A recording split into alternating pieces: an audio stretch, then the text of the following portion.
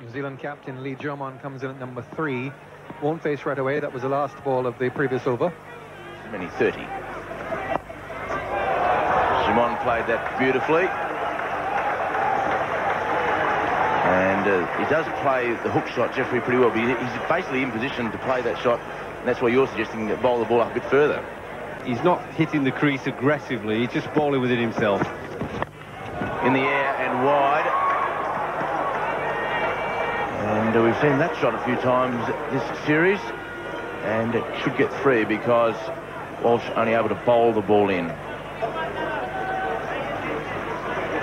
New Zealand 50 up. Just over 12.5 overs. 55 minutes. And through the gap, lovely shot. And a lovely timing to go with the placement for a boundary. So Germon doing it pretty well today.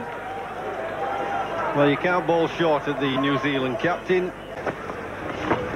As down the wicket here, Germon. He's got it straight of the man at mid-on. I'm not sure it'll go all the way. In fact, they'll get perhaps 3. I think there's a little bit, just a little bit of lack of timing, but also down that end of the ground, the outfield looks a little bit slower to me as well, Mikey.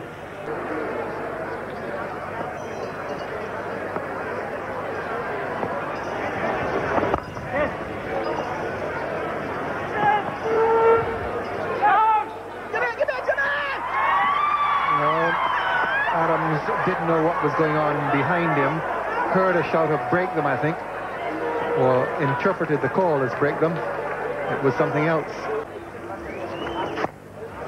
It's down the ground, he struck it well. It'll beat the fielders. It's a good shot.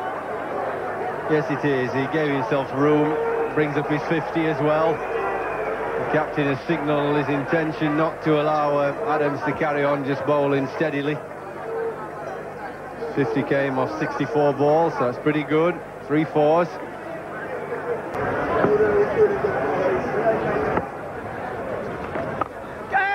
Bottom bowled. Well, that was so simple, wasn't it? Nice little slow ball. Batsman played it with no real aggression. It's almost if he just played it back to the safe, comfortable hands of Jimmy Adams. It was almost played in slow motion, was that dismissal?